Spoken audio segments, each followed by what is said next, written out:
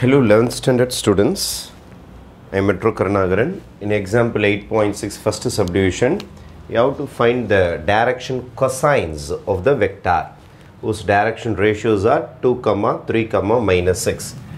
Direction ratios x னு ஒரு நோட்டேஷனில் சொல்லுவாங்க, y னு சொல்லுவாங்க, z னு சொல்லுவாங்க. Just one name, x, y, z, direction ratios of this vector.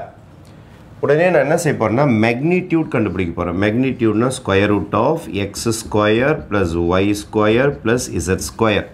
அப்போ square root of x square னா 2 square plus y என்றால் 3 square minus 6 whole square. You will be getting r is equal to square root of 4 plus 9 plus 36 root 49. Answer is 7.